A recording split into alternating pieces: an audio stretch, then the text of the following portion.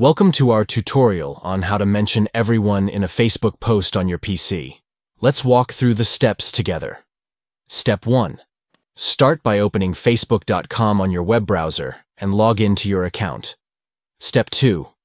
Once logged in, locate the group you wish to tag everyone in. Groups can be found on the left-hand side of the Facebook homepage. Step 3. To tag everyone in a group post, begin typing @everyone in the post text box. This will notify all members of the group. Step 4. As you type @everyone, Facebook will provide drop-down suggestions. Select @everyone from the list to tag everyone in the post. By following these simple steps, you can effectively mention everyone in a Facebook group post on your PC.